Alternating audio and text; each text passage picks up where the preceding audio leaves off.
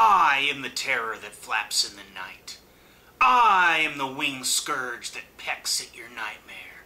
I am Darkwing Duck. Hello everybody, I'm J-Toast and welcome to Video Game Corner. Today I'm going to be reviewing the game Darkwing Duck for the Nintendo Entertainment System, made by the great Capcom. When I was a kid, I watched a lot of Darkwing Duck after school, and I loved that show. But I'll be honest, I didn't know up until about a year ago that there was a Darkwing Duck game for the NES. But I have got my hands on it, and I'll tell you what, it is a great addition to my collection. So, without further ado, Darkwing Duck. Darkwing Duck was a Disney cartoon that ran in 1991 to 1992. The main character was Darkwing Duck, who was a Batman type of character. He was voiced by the very talented voice actor Jim Cummings. The cool thing about Jim Cummings is that he also did the voice of Winnie the Pooh, and he played the voice of the Terror Mask in the Splatterhouse remake in 2010. He also calls sick kids in the hospital and talks to them in the voice of Winnie the Pooh. What a really cool guy. Darkwing Duck is one of those instances where a TV show or a movie actually makes a pretty good game. Most of the time, video games made from TV shows or movies aren't very good. A lot of people believe that Darkwing Duck being so good was the fact that Capcom was responsible for it. Capcom made a lot of really great Disney games back in the 80s and the early 90s, so I agree with everybody. I think that is the reason why. Other companies may not do as well, except maybe for Sunsoft when they made the Batman game. But you know, how many other games? LJN sure wouldn't have done that. LJN made a lot of crap. This game is a lot like Mega Man. It actually uses a tweaked out version of the Mega Man 5 engine. It starts with Launchpad McQuack asking you which area you would like to start in. It has an option of choosing 3 different areas to play. After you beat these 3 areas, then you have 3 more areas to choose from. This game was ported to the Nintendo Game Boy, and it also has an unlicensed version for the handheld Game King called Duckman. There's a TurboGrafx 16 version of the game, but it's a lot different than the NES version. The gameplay in this game works for the most part, but the one thing I have trouble with is grabbing onto hooks. Sometimes I even miss, even though it seems I'm doing the same thing with the controls as the last hook I grabbed.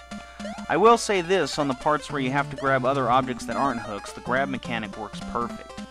It's just in those areas where you have to be precise.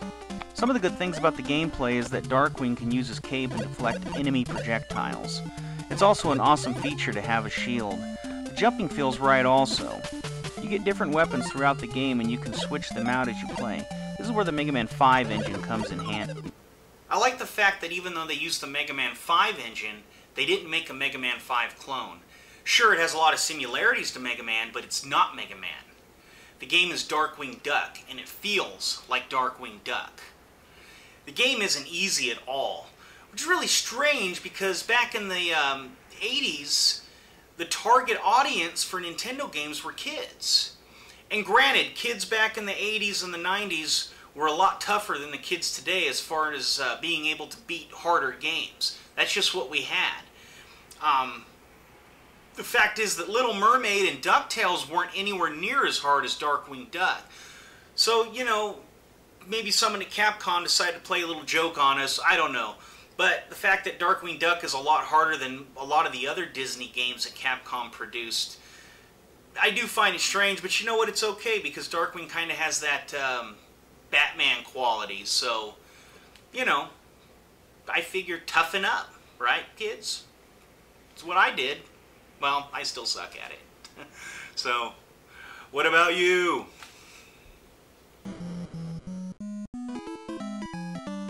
The music in this game goes right along with the standard that Capcom produces. Sometimes I wonder if even I have to mention the music, but I do have to give a complete review, so I will say this. The music is awesome. It always felt right in the area I was playing. Some game designers don't know how to use the right music to make it fit the atmosphere of the game that is being played. Capcom never had this problem from my own experience with their games. The graphics are pretty groovy too. They are clear and detailed as far as the 8-bit NES could produce. This is one of those games where the designers use the system's capabilities instead of being lazy. As I mentioned before, Darkwing Duck can use his cape as a shield, and the details shown when he pulls it over his body is very well done. Now, it's been about 20 years since the TV show or the video game was made, but I think it would be a great remake for today. I think kids would really appreciate it. PlayStation, Wii U, Xbox, make something. I'd buy it. Wouldn't you guys? Anyway, thank you for watching my video review on Darkwing Duck for the NES. I'm Jatos. This is Video Game Corner. Subscribe. Please subscribe. Please subscribe. Please. Comment. You know, let me know how I'm doing. I can't stress it enough to comment and subscribe because I really think I'm going to have a good show eventually. It's not great now, but give me some time. I'm going to keep working at it, I promise. But my name's Jatos. This is Video Game Corner. Subscribe, comment, and I'll see you guys next time.